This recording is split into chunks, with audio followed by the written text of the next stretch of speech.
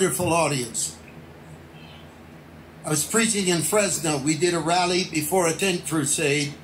Many people showed up, including several pastors.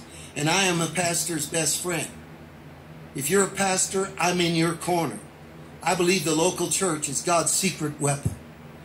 I believe that an anointed local church is the single greatest way to get from where we are back to reformation. But I'm not for the hypocrite. I'm not for the phony. I'm not for the false, carnal, entertainment-centered preacher. But let me tell you something. That night, God did something in that meeting in Fresno. There were about 50 pastors with the crowd. And I walked out and I did something I've never done before.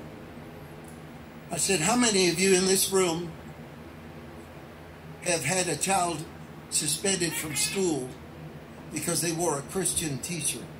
Hands went up. How many of you been fired because someone looked on your Facebook page and saw Christian values? Hands went up.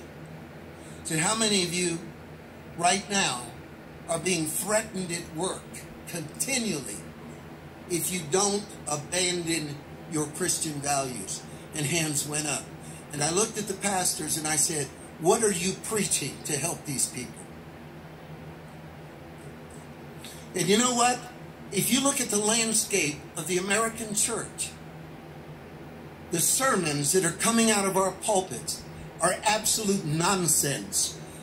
Let me finish. That are disconnected with reality.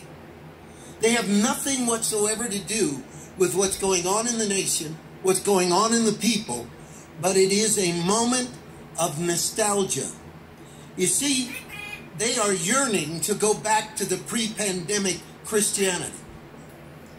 They're yearning to believe that we can say and do and preach the same old doctrines we always preached, and it grew the church and refused to admit it. The difference is Franklin Delano Roosevelt sat down with DuPont and Kaiser and Henry Ford, and he told them, whatever we have going on with us doesn't matter.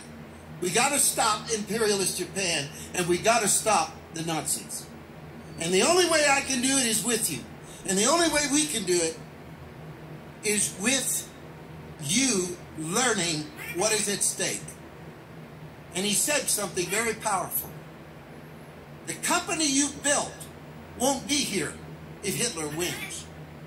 The company you so yearn to protect, the excuse you're giving me that you're not going to build the weapons I need is that you have got to protect your profits.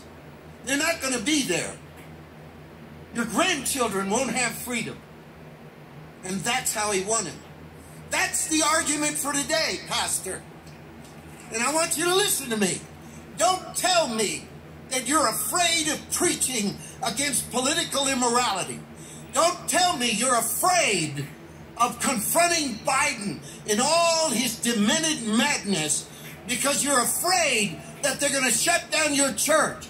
You have no idea. It is in your silence that your church is going to get shut down. It is in your compromise that your church is going to get shut down.